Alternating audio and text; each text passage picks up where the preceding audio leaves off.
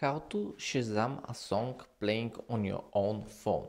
Stick to the end of this video and I'll share with you other interesting smartphone tricks. So, to do that, we locate Shazam app.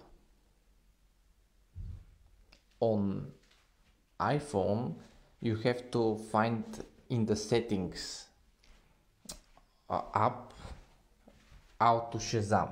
Write that in the search bar and you will find it.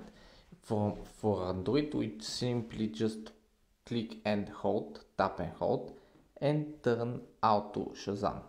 We close the app, it's running on the background, and we simply open something and play it.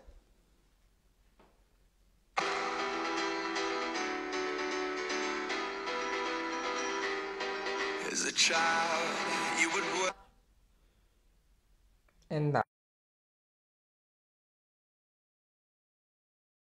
click the link at the top of this video to see amazing Android tricks.